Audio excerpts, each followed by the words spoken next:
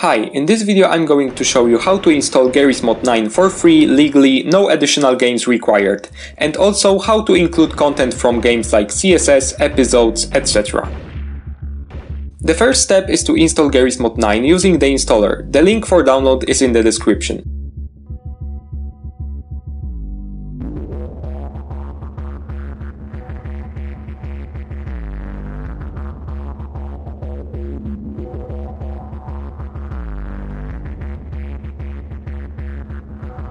After completing the installation, go to your Steam library and search for Source SDK. You should see a Source SDK base 2006. Install it, and once done, go into the properties. In the launch options, type in -game, in quotation marks, specify the path to your GMod 9 folder. The default is Steam, steamapps, source mods, GMod 9. I recommend adding +name, your in-game name, if you don't fancy playing as a mingebag. For convenience, create a desktop shortcut and name it accordingly. You should be able to boot up the Garry's Mod 9 now. Let's jump into few minor tweaks. Once in game, go to Options, Video tab and adjust the aspect ratio and resolution. Then go into Options once again, Keyboard tab, Advanced and Enable Developer Console. Press the tilde key right under the Escape key and bind the key for noclip. The command is shown on the screen. You may want to disable the mouse acceleration by typing in the following. You are now ready to play, but wait a second, I'm going to show you how to mount content from other games.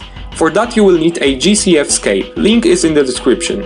If you don't own the games, you can download the content off of the internet, but be warned, it's not entirely legal nor safe.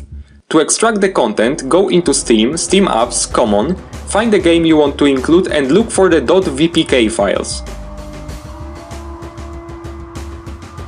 Open the files using GCFScape and select directories like models, materials, sound, etc. Right-click the selected folders and press Extract. Specify the folder where you want the files to go and repeat the process for as many games as you want. I suggest you including the Counter-Strike source and Half-Life 2 Deathmatch.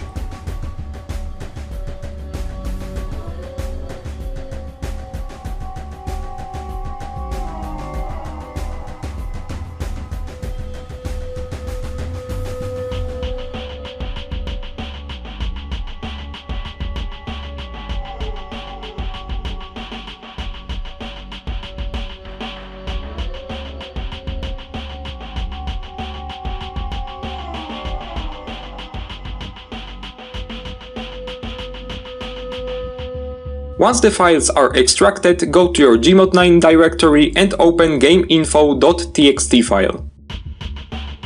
In the search paths section, add game and a path to the extracted files.